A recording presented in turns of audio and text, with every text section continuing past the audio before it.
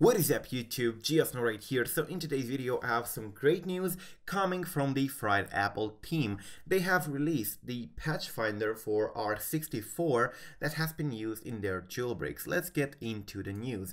So going in here we have Vladimir, who is actually part of the Fried Apple team, his Twitter handle being integral, and you can see he's part of the Fried Apple team, and he has posted a couple hours ago, quote, PatchFinder R64 is released as open source, used in Fried Apple team's jailbreak, unfortunately unreleased by a couple of reasons. And according to him, this PatchFinder can be used by jailbreak developers to develop another jailbreak by using other components that are also publicly available. For example, in this comment here you can see he says, quote, the community didn't create even just a GUI for Yalu 8.4.1.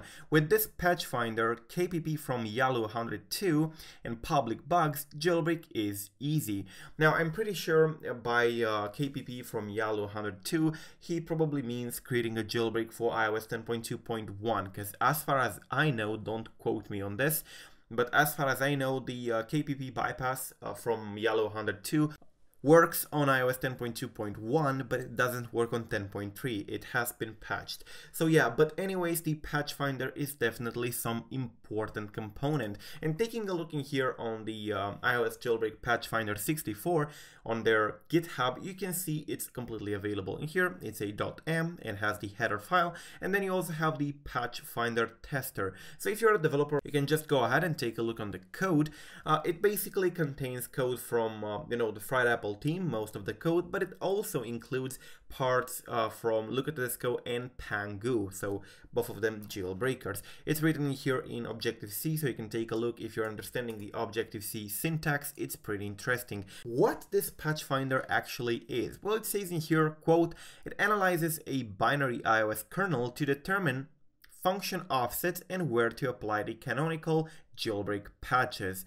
So it's pretty much a jailbreaker's tool. So it's definitely important, and I'm pretty sure some jailbreak developers might be able to use this, especially since it is for 64-bit devices and not 32-bit devices. So yeah, a big step ahead for the 64-bit.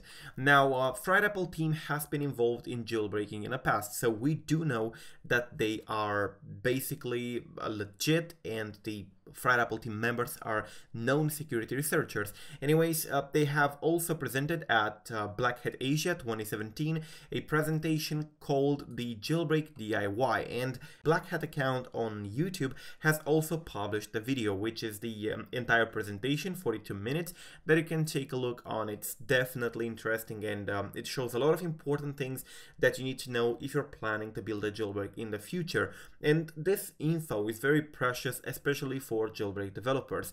Anyways, the slides from the presentation are also available in here if you want to take a look.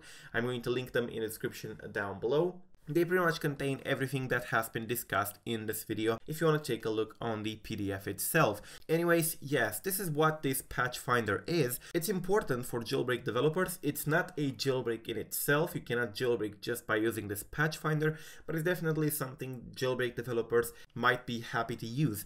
So yes, it's a very interesting step ahead, and we have to thank the Fried Apple team, especially Vladimir, for doing this. So yes, that's pretty much it, guys. Till the next time, do not forget, subscribe to stay updated, give this video a thumb up if you like it, give it a thumb down if you don't, and peace out.